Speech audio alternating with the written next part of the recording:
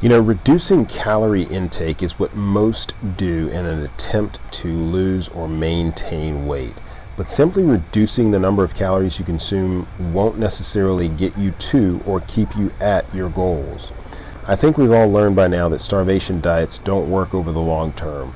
There are much healthier ways to control your weight that are also more sustainable and effective. It's about being smart about the amount of calories you consume, when you consume them, as well as the type of calories you consume. And it really boils down to what I call an individualized or personalized plan for managing calories. We're all different, but we all need to make sure we're getting enough energy when we need it without consistently going overboard. So what are some things that I do to accomplish this? What's worked for me is paying attention to portion control, paying more attention to my sugar intake. And in the past, I've tracked calories, but I don't really do that anymore. Instead, I've adopted intermittent fasting for the past 3 years or more. So for portion control, you could try things like boxing up a portion of your meal before you start eating when you're dining out. Portion sizes at restaurants are typically large at most places, and if you dive right in, there's a greater chance that you'll eat past the point of being full. And when eating at home, avoid eating directly from the box or bag, or carton or container. Use a plate or a bowl instead. Each of these techniques is a way of defining how much you intend to eat versus mindlessly eating whatever's in front of you.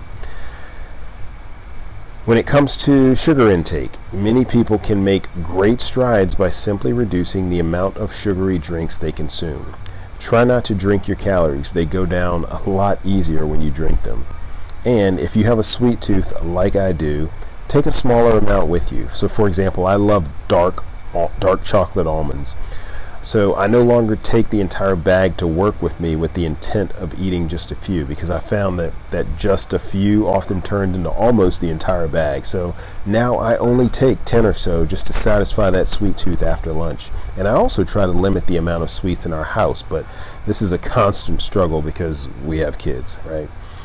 As I said though, I used to track my calories, but that just became too cumbersome for me. On occasion though, I do still track the amount of added sugars that I consume. The American Heart Association recommends men consume no more than 9 teaspoons or 36 grams of added sugar per day. That's about 150 calories. For women, the number is lower. It's 6 teaspoons or 25 grams per day, which is about 100 calories.